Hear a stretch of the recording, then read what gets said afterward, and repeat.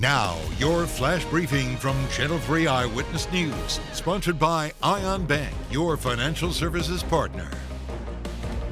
Thanks for joining us. I'm Kevin Hogan. The governor's office released the latest numbers of the coronavirus in our state.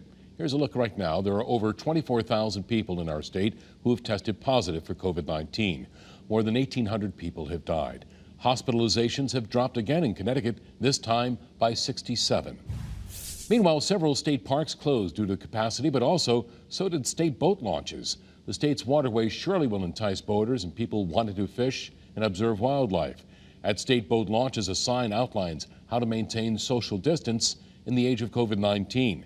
Gatherings of more than 5 people are not allowed, and people should leave the ramps quickly during launching or retrieving. Parking at boat launches are only for people boating, fishing, or wildlife observation. And if you're not doing any of those things, you will be asked to leave the area.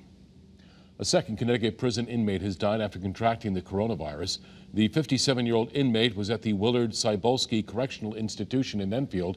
He began showing symptoms on April 14th and was being put into a quarantine unit for testing when his condition worsened. The DOC says the man suffered from a pre-existing medical condition and he passed this morning at Johnson Memorial Hospital. On Friday, the department said to date it had 357 inmates as well as 282 staff members who had tested positive for the coronavirus.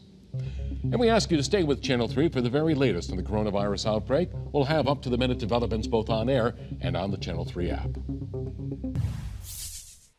Rain is on its way slowly through the day tomorrow. So your forecast tonight, we'll just notice an increase in cloud cover, but no rain will come yet. We'll see temperatures tonight going into the 40s, around 44, for instance, for Hartford. Tomorrow will be a lot cooler than today was. Instead of 60s, we'll only have highs in the upper 40s and lower 50s. We will have cloudy skies, and especially during the afternoon, we'll have either rain showers or periods of rain. And we'll see those scattered showers of rain lingering into Monday as well. And Monday, too, will be cool with highs in the 40s to near 50 inland, 52 along the shore.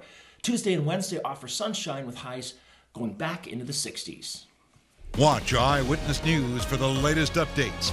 This is your personalized flash briefing, sponsored by Ion Bank, your financial services partner.